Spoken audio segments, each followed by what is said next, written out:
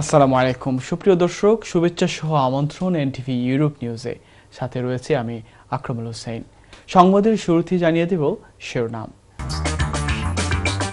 ব্রিটেনের ক্ষমতাসীন কনজারভেটিভ পার্টির নেতৃত্বের প্রশ্নে দলীয় পার্লামেন্ট সদস্যদের নো কনফিডেন্স ভোটে উতরে গেছেন প্রধানমন্ত্রী থেরেসা মে। ব্রিটেনের বাংলা মিডিয়ার সাথে লন্ডন বাংলাদেশ হাই কমিশনের নবনিযুক্ত হাই কমিশনার সাইদা মুনা তাসনিমের মতবিনিময়। এবং সেনাবাহিনীকে ম্যাজিস্ট্রেসি ক্ষমতা দিয়ে মাঠে নামানোর দাবি জানিয়েছেন বিএনপির মহাসচিব মির্জা ফখরুল ইসলাম আলমগীর। শুনছিলেন শিরোনাম, এবার বিস্তারিত সংবাদ। ব্রিটেনের ক্ষমতাসীন কনজারভেটিভ পার্টির নেতৃত্বের প্রশ্নে দলীয় পার্লামেন্ট সদস্যদের আস্থা ভোটে উতরে গেছেন প্রধানমন্ত্রী থেরেসা মে। বুধবার রাতে এই ভোটাভুটিতে 63% কনজারভেটিভ এমপির সমর্থন পাওয়ায় আগামী এক বছর দলের নেতৃত্বে মেকে আর কোনো চ্যালেঞ্জের মুখোমুখি হতে হবে না। তবে এ যাত্রায় টিকে গেলেও দলের ভেতরে আস্থার সংকটের বিষয়টি এই ভোটাভুটিতে স্পষ্ট হয়েছে থেরেসা মের সামনে। কনজারভেটিভ পার্টির এমপিদের মধ্যে 200 জন তার পক্ষে ভোট দিলেও 117 জন জানিয়ে দিয়েছেন ব্রেক্সিট বাস্তবায়নে ব্রিটেনের নেতা হিসাবে তারা থেরেসা মেকে সঠিক ব্যক্তি মনে করতে পারছেন না। দলে এই আস্থা ভোটে হেরে গেলে থেরেসা মেকে কনজারভেটিভ পার্টির নেতৃত্ব থেকে সরে যেতে হতো, সেই সঙ্গে হারাতে হতো যুক্তরাজ্যের প্রধানমন্ত্রীর পদ। ব্রেক্সিট বাস্তবায়নের জন্য 2 বছরের চেষ্টায় ইউরোপীয় ইউনিয়নের সঙ্গে যে চুক্তির খসড়া মিসেস মে গত মাসে তৈরি করেছেন, তাতে ব্রেক্সিট পিছিয়ে দেওয়া কিংবা ব্রেক্সিট প্রশ্নে আরেকটি গণভোট আয়োজনের সুযোগ তৈরি হতে পারে। কিন্তু মের এই খসড়া তার দলের ভেতরেই প্রবল বিরোধিতার মুখে পড়েছে।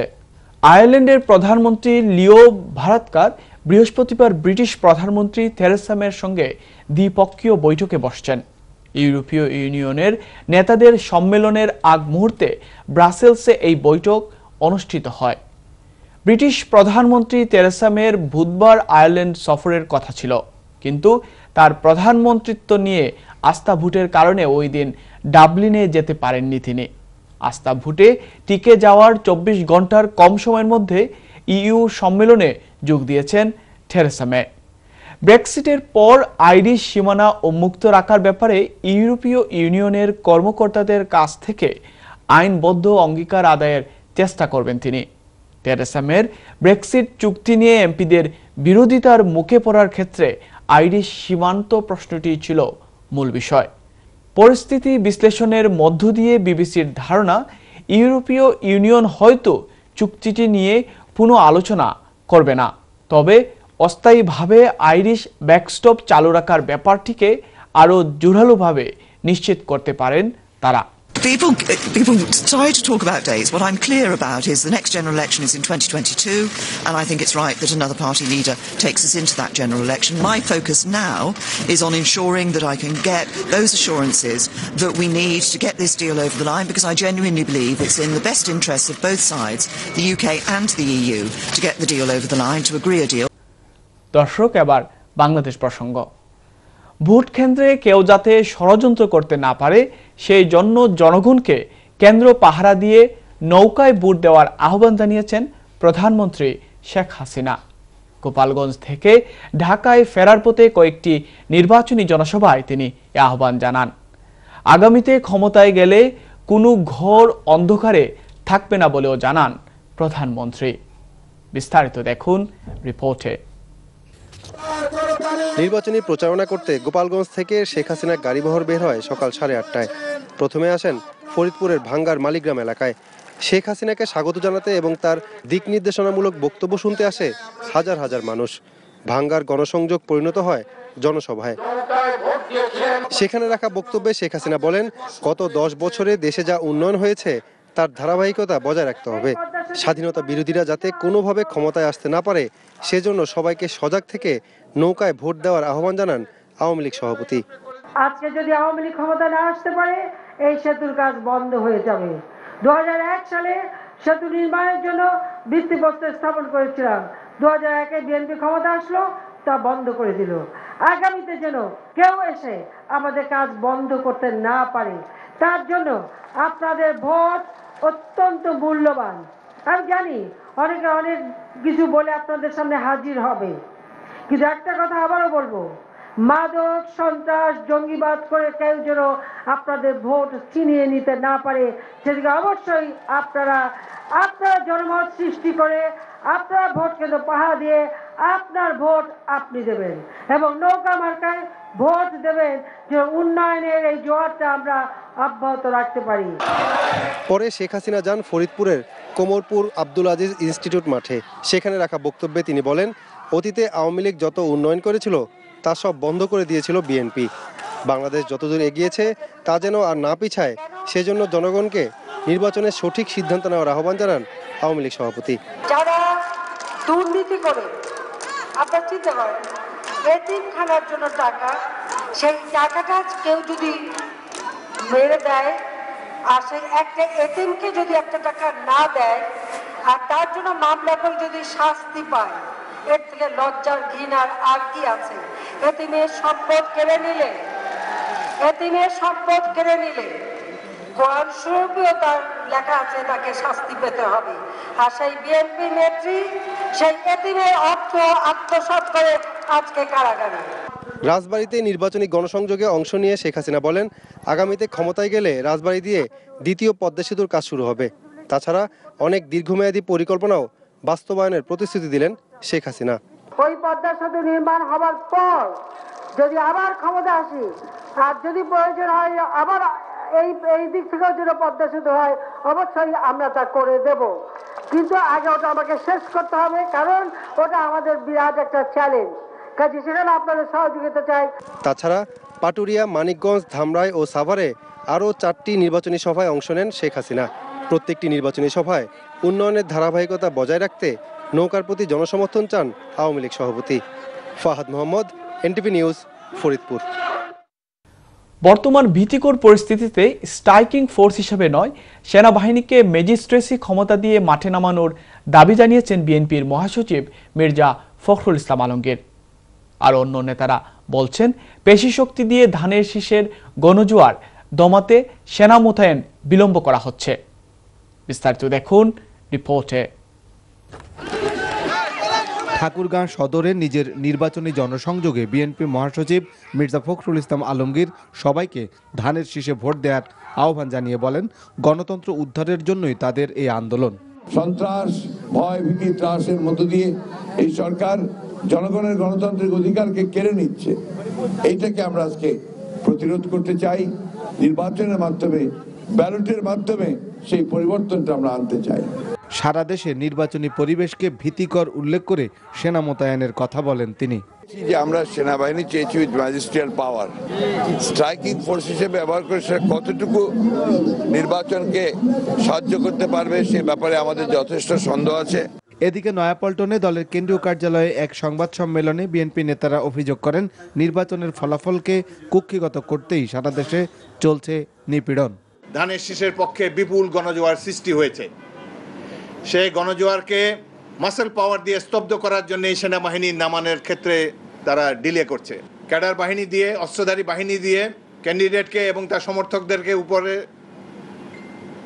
অমানসিক অত্যাচার করে এই নির্বাচনী ফলাফলকে কুক্ষিগত করার জন্য তারা চেষ্টা করছে। তারা নিজেরাই সংখ্যালঘু সম্প্রদায়ের লোকদের উপর হামলা চালাবে, প্রয়োজনে বড় ধরনের নাশকতাও করতে পারে। পরে এসব হামলা ও নাশকতার দায়ভার চাপাবে বিএনপি ঐক্যফ্রন্টের উপর। সারা দেশে বিএনপি নেতাকর্মীদের উপর হামলার একটি তালিকা তুলে ধরা হয় সংবাদ সম্মেলনে। Hasan Mahmud, NTV news, Dhaka. এবার জানিয়ে দেব কমিউনিটি প্রসঙ্গ।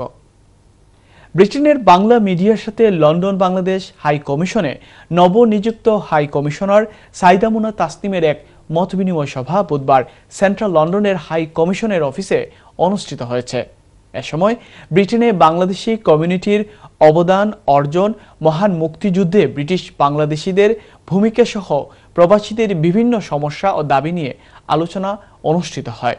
সভায় হাই কমিশনার সাইদা মুনা তাসনিম জানিয়েছেন, প্রবাসীদের সুবিধার কথা চিন্তা করে আগামী 6 মাসের মধ্যে দূতাবাসের মাধ্যমে প্রবাসীদের জাতীয় পরিচয়পত্র প্রদান করবে সরকার। এছাড়া প্রবাসীদের পাসপোর্টের মেয়াদ 5 বছর থেকে বাড়িয়ে 10 বছর করা হবে।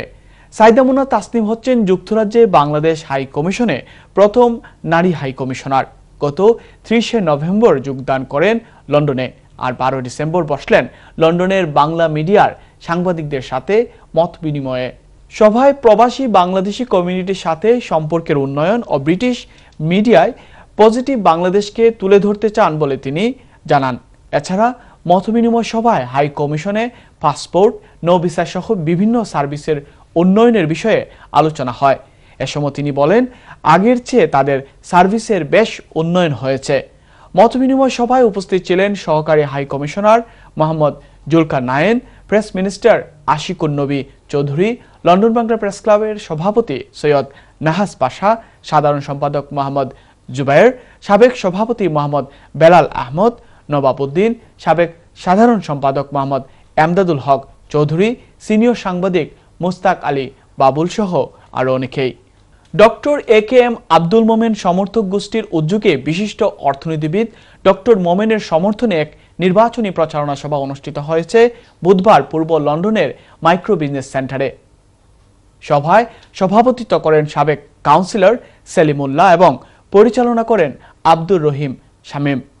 পবিত্র কুরআন থেকে তেলাওয়াতের মাধ্যমে শুরু হওয়া সভায় বিগত 10 বছরের বৃহত্তর সিলেটে বিভিন্ন উন্নয়ন কর্মকাণ্ডের বিবরণ দিয়ে বক্তব্য রাখেন প্রজন্ম 71-এর সভাপতি বাবুল হোসেন।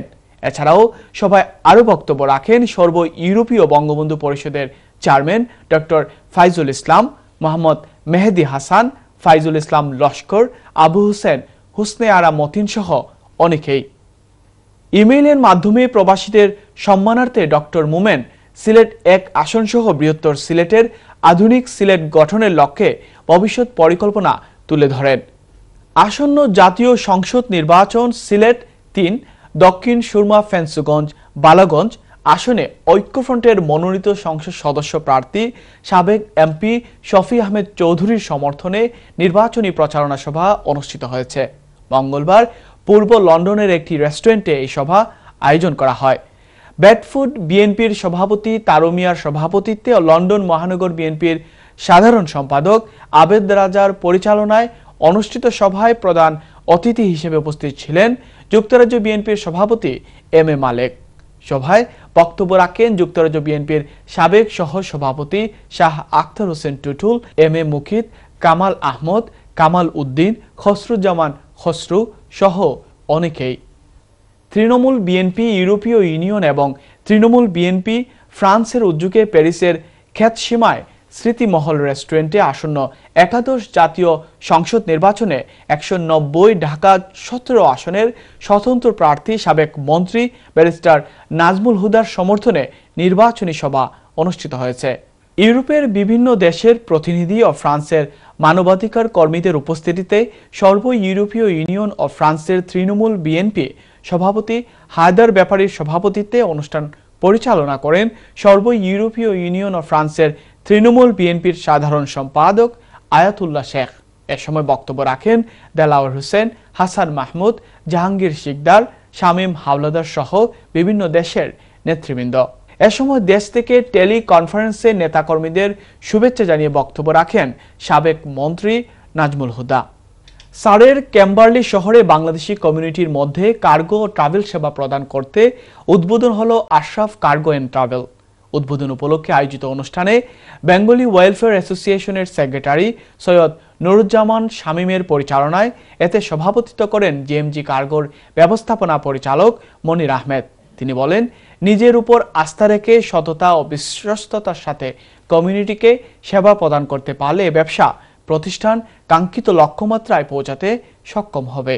এতে প্রধান অতিথি হিসেবে উপস্থিত ছিলেন বিমান Bangladesh airlines UK country manager Mohammad Shafiqul Islam.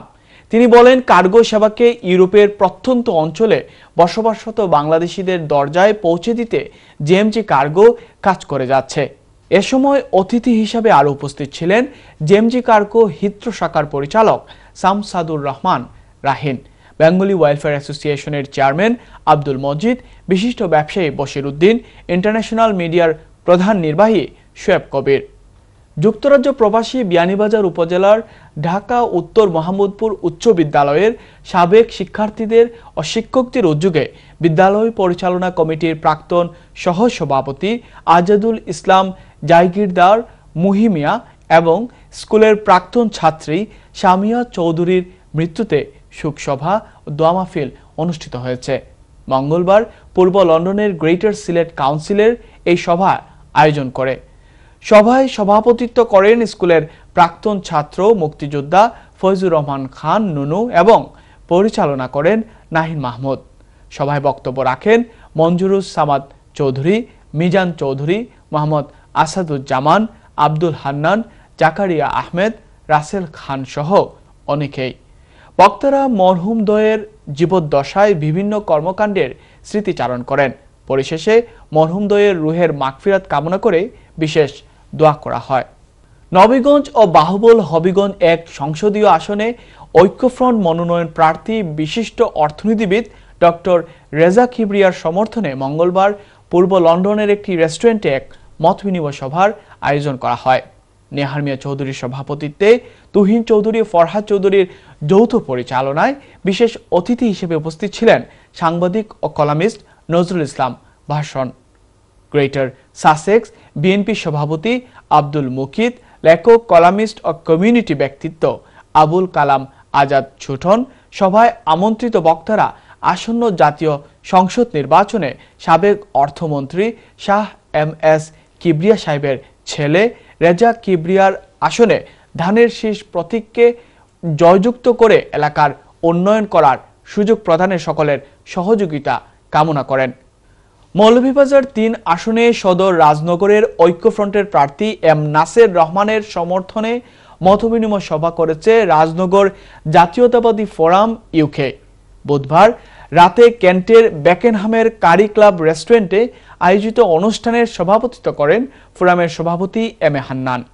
ফোরামের সাধারণ সম্পাদক রুহুল ইসলাম ও সাংগঠনিক সম্পাদক মকসুদ আলী জাকারিয়ার যৌথ পরিচালনায় প্রধান অতিথি হিসেবে উপস্থিত ছিলেন বিএনপির আন্তর্জাতিক বিষয়ক সম্পাদক মহিদুর রহমান। প্রধান বক্তা হিসেবে ছিলেন ইউকের বিএনপির সভাপতি এম এ মালেক, বিশেষ অতিথি সাধারণ সম্পাদক এম কয়সর আহমেদ, বিশিষ্ট ব্যবসায়ী সাইদুর রহমান রেনু, ইউকে বিএনপির সাংগঠনিক সম্পাদক শামীম আহমেদ। বক্তারা বাংলাদেশের এই জাতীয় নির্বাচনে নিজ নিজ অবস্থান থেকে ঐক্যফ্রন্ট প্রার্থীর জয়ের ব্যাপারে কাজ করার আহ্বান জানান। তারা বলেন, সুষ্ঠু নির্বাচনে অনুষ্ঠিত হলে বিএনপির জয় কেউ ঠেকাতে পারবে না। মৌলভীবাজারে তৃতীয় দিনের মতো প্রধান দুটি রাজনৈতিক দল আওয়ামী লীগ ও বিএনপি নির্বাচনী প্রচারণা সহ কর্মী সভা চালিয়ে যাচ্ছে। পাশাপাশি জনসচেতনতা বৃদ্ধি করতে 30 ডিসেম্বরের নির্বাচনে ভোট কেন্দ্রে গিয়ে ভোট প্রদান করতে সুশাসনের জন্য নাগরিক, সংক্ষেপে সুজন, সপ্তাহব্যাপী প্রচারণা চালাচ্ছে। বুধবার দুপুরে মৌলভীবাজার 3 আসনের আওয়ামী লীগ প্রার্থী নেসার আহমেদ শহরের কোর্ট রোড এলাকায় নৌকা প্রতীক নিয়ে লিফলেট বিতরণ করে প্রচারণা ও কর্মীসভা কার্যক্রম চালিয়ে যাচ্ছেন। অপরদিকে মৌলভীবাজার 3 আসনের বিএনপি প্রার্থী নাসের রহমান শহরের কুসুমবাগ এলাকা থেকে ধানের শীষ প্রতীক নিয়ে লিফলেট বিতরণের মধ্য দিয়ে প্রচারণা ও কর্মীসভা কার্যক্রম চালিয়ে যাচ্ছেন। বিএনপি প্রার্থী এম নাসের রহমান প্রচারণা শেষে সাংবাদিকদের বলেন, এদেশে বহু নির্বাচন হয়েছে, কিন্তু এবারের নির্বাচন সরকারের প্রতিপক্ষের লোকজনকে গ্রেফতার করছে। অন্যদিকে নেসার আহমেদ তার বক্তব্যে বলেন, শেখ হাসিনার উন্নয়নের ধারা অব্যাহত রাখতে জনগণ আবারও নৌকার প্রার্থীকে ভোট দিয়ে জয়লাভ করবে। ঝমকালো আয়োজনের মধ্য দিয়ে দৈনিক হবিগঞ্জ সময় পত্রিকার ৪র্থ প্রতিষ্ঠাবার্ষিকী পালিত হয়েছে। এ উপলক্ষে উপজেলার বিভিন্ন শিক্ষা প্রতিষ্ঠানের মেধাবী শিক্ষার্থীদের মেধাবৃত্তি ও সম্মাননা ক্রেস্ট প্রদান করা হয়। সকালে নবীগঞ্জ উপজেলা পরিষদের অডিটোরিয়ামে অনুষ্ঠিত বর্ষপূর্তি অনুষ্ঠানে সভাপতিত্ব করেন পত্রিকার সম্পাদক কাউন্সিলর মোহাম্মদ আলাউদ্দিন। পত্রিকার বার্তা সম্পাদক মতিউর রহমান মুন্না ও উপজেলা প্রাথমিক শিক্ষক সমিতির সিনিয়র যুগ্ম সম্পাদক মোহাম্মদ রুবেল মিয়ার যৌথ পরিচালনায় প্রধান অতিথি হিসেবে বক্তব্য রাখেন হবিগঞ্জ জেলা পরিষদের চেয়ারম্যান ডক্টর মুশফিক হোসেন চৌধুরী। শুরুতেই স্বাগত বক্তব্য রাখেন পত্রিকার ভারপ্রাপ্ত সম্পাদক ও প্রকাশক মোহাম্মদ সেলিম তালুকদার। বিশেষ অতিথি হিসেবে বক্তব্য রাখেন নবীগঞ্জ উপজেলা নির্বাহী কর্মকর্তা তৌহিদ বিন হাসান, সহকারী কমিশনার আতাউল গনি উসমানী, পৌরসভার মেয়র আলহাজ সাবির আহমদ চৌধুরী সহ আরও অনেকেই। অনুষ্ঠানে উপজেলার বিভিন্ন মাধ্যমিক ও উচ্চ মাধ্যমিক শিক্ষা প্রতিষ্ঠানের মেধাবী শিক্ষার্থীদের মধ্যে মেধাবৃত্তি, সম্মাননা ক্রেস্ট ও সনদপত্র তুলে দেয়া হয়। দর্শক, সংবাদ শেষ করব, তার আগে শিরোনামগুলো জানিয়ে দিচ্ছি আরও একবার। ব্রিটেনের ক্ষমতাসীন কনজারভেটিভ পার্টি নেতৃত্বের প্রশ্নে দলীয় পার্লামেন্ট সদস্যদের নো কনফিডেন্স ভোটে উতরে গেছেন প্রধানমন্ত্রী থেরেসা মে। ব্রিটেনের বাংলা মিডিয়ার সাথে লন্ডন বাংলাদেশ হাই কমিশনের নবনিযুক্ত হাই কমিশনার সাইদা মুনা তাসনিমের মতবিনিময়। এবং সেনাবাহিনীকে ম্যাজিস্ট্রেসি ক্ষমতা দিয়ে মাঠে নামানোর দাবি জানিয়েছেন বিএনপির মহাসচিব মির্জা ফখরুল ইসলাম আলমগীর। এই ছিল আমাদের হাতে থাকা এনটিভি ইউরোপ নিউজের সর্বশেষ আয়োজন। এই খবরের ভিডিও সহ আপডেট জানতে ভিজিট করুন ইউরোপ এনটিভি অনলাইন www.europentv.com। সাথে থাকার জন্য সবাইকে ধন্যবাদ। আল্লাহ হাফেজ।